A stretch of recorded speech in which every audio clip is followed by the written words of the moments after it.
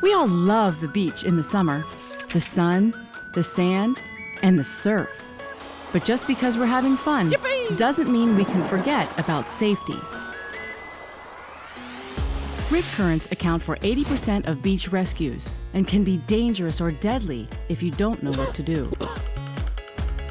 It's simple stuff, but we can't take it for granted.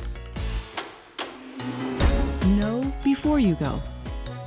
Check local beach forecasts before you head to the beach, and always swim near lifeguards. Look for any warning signs or flags. If you're unsure about conditions, ask a lifeguard. And know how to swim before you venture in. If you do happen to be caught in a rip current, stay calm. It won't pull you under. It'll just pull you away from shore. If you try to fight the rip current and swim against it, you'll just get worn out. Instead, float. If you're a good swimmer, swim parallel to shore until you've cleared the pool of the rip current. Swim with the waves, allowing them to push you to shore.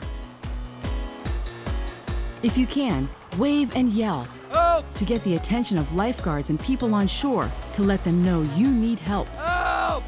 If you're on shore and see someone in trouble in a rip current, do not go in after them. Instead, call for help.